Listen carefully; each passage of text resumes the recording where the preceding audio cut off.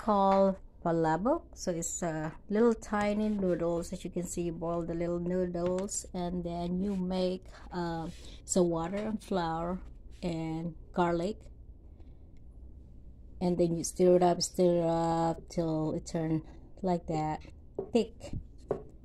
And this is the sauce for this. Basically, you get your own plate or little bowl, and then on top you put this and you mix it up for flavoring, and then you eat it just like that.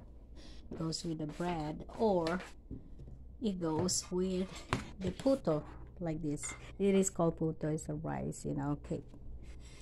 Or it goes with this one, of course. Let me show you. Just make this. This is good. And that's how we eat it. Then it is, and as you can see, and this is dinner for tonight. Okay, till next time. Bye bye.